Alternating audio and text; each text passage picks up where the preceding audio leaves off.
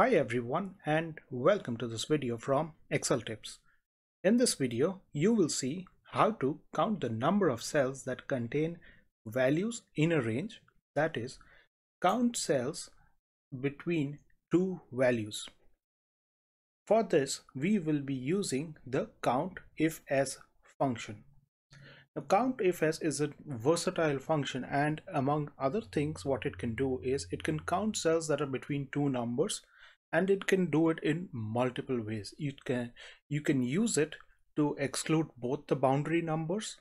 You can include the lower number but exclude the upper number, and you can include the higher number and exclude the lower number. So let us jump right into it and see how you can implement this simple function. So here I have the list of scores by player 1 from the year 2009 to 2019. And what I want to do is, first I want to find out the scores which are greater than 50 but lesser than 60. So the first condition that we want to find out is the scores which do not include 50 and also do not include 60. So the boundary conditions will not be considered. So 50 and 60 will not be considered. So let me change this to say 50, and it should not take this into account. So let us write the simple formula here. So we will start by writing the Countifs function, or formula as some people call it, and the first thing that it wants me to do is it wants me to provide the range. The range here is this, from C3 to C13, which is where my values are.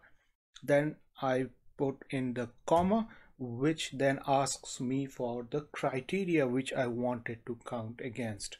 So the criteria is always given by double quotes, and I want it as greater than 50, and I close the quotes here. Then I also have the second criteria. I do not want anything which is above 60. So I will say again comma, it asks me for the criteria range 2. I will again give the same criteria or the same range, comma, and I will say I do not want, give me everything which is lesser than 60, and again that lesser than 60 will be in quotes. And now I will just go ahead and close this and hit enter, and it gives me 2. It returns a value of 2. So let us see how many we have. So we have 1, 2, and those are the 2. So as you can see, it has not taken the 50 or the 60 in account. It has just taken these 2 values. And also this function is dynamic, so if any of the value changes here, say for example this becomes 51, it will automatically update. Now, using the same formula but with a very small change, you can have multiple variations of it. For example, if I wanted to have a score greater than 50 but lesser than equal to 60, that means I don't want the 50 but I want to include the 60 in the count. You can have a formula which is very similar to above, but instead of giving the greater than, the lesser than 60, you will put an equal sign here. So this will now consider 60 as well. If there is a 60, let's say for example I change this to 60, I should see that increase by 1, and as you can see it is increased by 1. And similarly, if you want greater than or equal to 50, you will put a greater than and equal to sign like this here. One thing to note here is that the equal sign is always placed to the right of the greater than or the lesser than sign. For example, if you do it like this, it will not work.